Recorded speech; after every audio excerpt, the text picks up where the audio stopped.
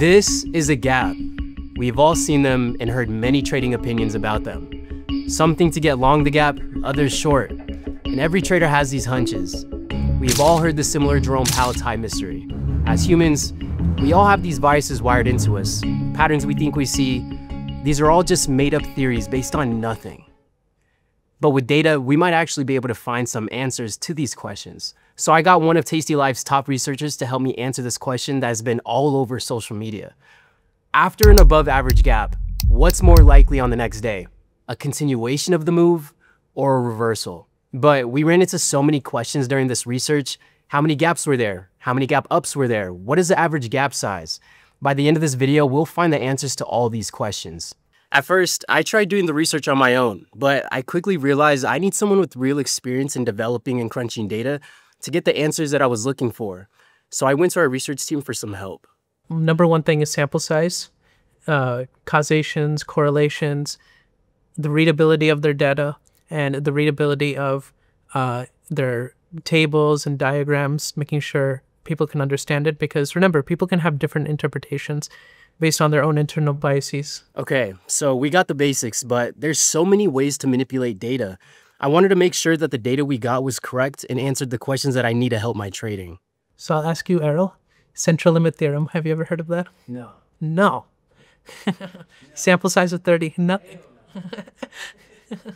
All right, so I'm asking you these questions because this is exactly what we try to look for. So we try to have, central limit theorem basically says that if you have at least 30 data points, then you can run a statistical study on it. The statistical study you can assume to be normally distributed, and you can run your experiment, you can run your research study on it, basically. So we try to hit that 30 number, but 30 is not enough. Basically, it's saying the more you have, the better. We can go up to the thousands, 2,000s, 3,000s, whatever.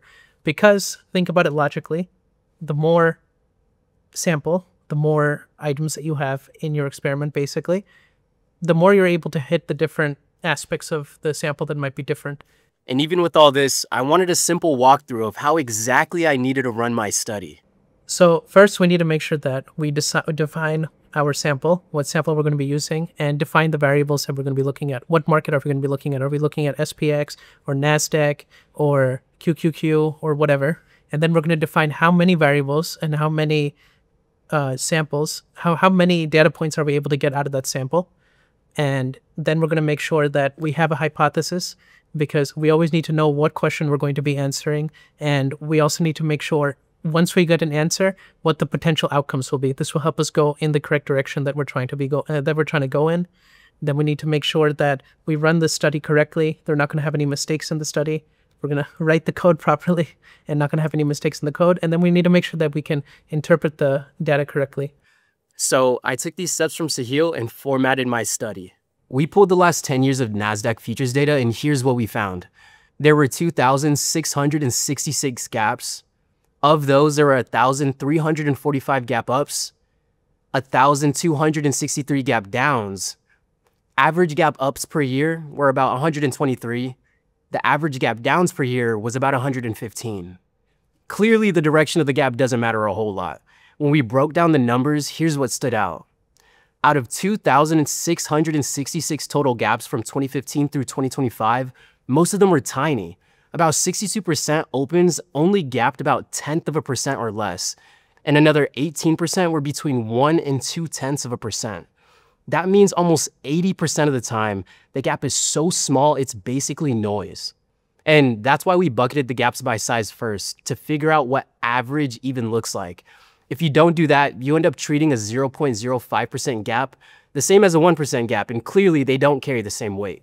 Once we define those ranges, we could say with more confidence, okay, above 0.15% is where a move starts to get meaningful. From there, the distribution drops off quickly. 0.5% gaps only show up about 5% of the time, and the true outliers, 1% or bigger, only happen 46 times in 10 years. That's fewer than 5 per year. And the true outliers, 1% or bigger, only happen 46 times in 10 years. That's fewer than 5 per year. So when you get one of those big gaps, it's rare, and it deserves special attention. Directionally, the split is pretty balanced, about 1,345 gap ups versus 1,263 gap downs. The market doesn't really prefer one side over the other. The only subtle thing is gap downs tend to be a little larger on average. But the real question was, what happens after an above average gap? Something bigger than that 0.15% threshold that we set. And here's what we found. About 50.2% of the time, the gap continues in the same direction. But about 40% of the time, it reverses and fills back to the prior close. And only about 10% of the time do we just chop sideways. What that tells us is pretty straightforward. You can't just fade every gap because that's what gaps do. The base rate actually leans towards continuation, not by a huge margin, but enough for it to be your starting point. Fades are still common, not just the dominant outcome, and sideways is the least likely scenario. So the practical takeaway is this.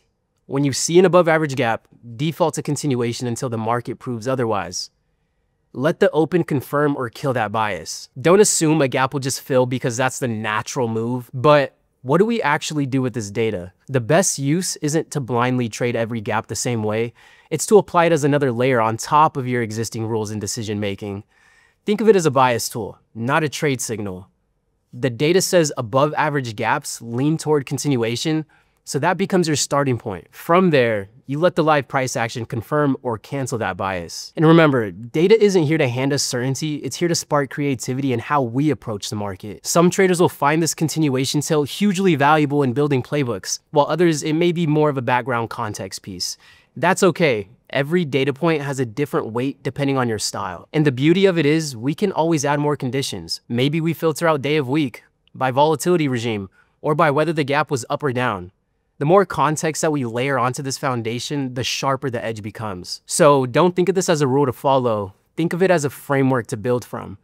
One more piece of objective evidence you can blend with your strategy to make smarter, faster, and more confident decisions. Let me know if you guys like this video and subscribe for more.